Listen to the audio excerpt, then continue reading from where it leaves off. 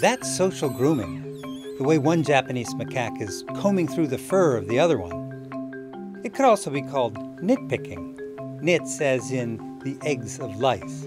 That's a good one. The more social contacts you have, the more grooming you get. The more grooming you get, the fewer lice.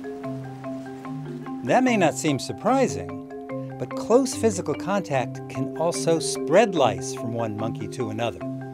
So, researchers at Kyoto University in Japan decided to test if having all those friends was really worth it. They observed social networks of female macaques to see who had the most lice. In winter, mating season, and summer, birthing season, the females with the most contacts had fewer lice. In spring and summer, numbers of social contacts did not affect louse numbers, for reasons that aren't clear yet. What is clear is that being social is good for macaques, even if your pals have lice.